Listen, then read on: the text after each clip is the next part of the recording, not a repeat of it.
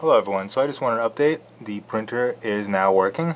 It was pretty tedious to get that little plastic strip back in there. You can actually see it right there going all the way to the end. It's not too easy to remove the side without breaking it. I didn't actually break it, but just be very gentle when removing this plastic side here. On the newer model that I have, it was definitely more difficult than this older one.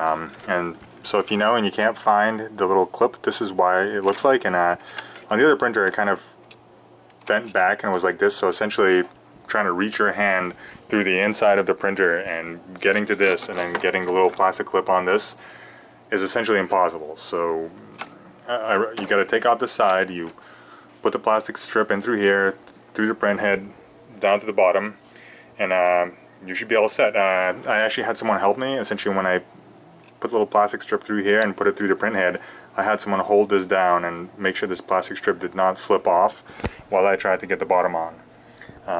Doing it by yourself might be pretty difficult, but so far it's working and it's fixed.